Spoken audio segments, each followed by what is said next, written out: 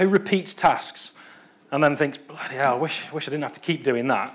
That's a waste of time. And we know, don't we, that repetition is just a waste. So how do we avoid that?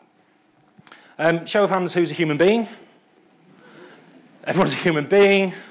There's no non-human beings in the room. Well, there might have actually in a bit. But as human beings, we make mistakes. It's as simple as that. There's nothing we can do about it. We're just busy people, and sometimes we make errors, we make mistakes.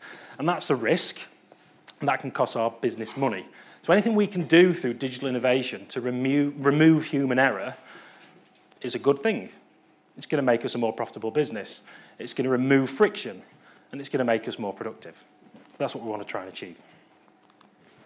So how do we actually go about doing it then? Well, there's lots of different ways of doing it. Firstly, we've got data probably in our business, either a lot of data or small amounts of data, but let's make it work harder for us. Let's make it do things that it couldn't do before. We can think about leveraging our digital skills. And some of you in the room might think, digital skills, I've not got any of those. Well, you're actually wrong. You're all digital experts on your own business, and you come into conferences like this to become better experts.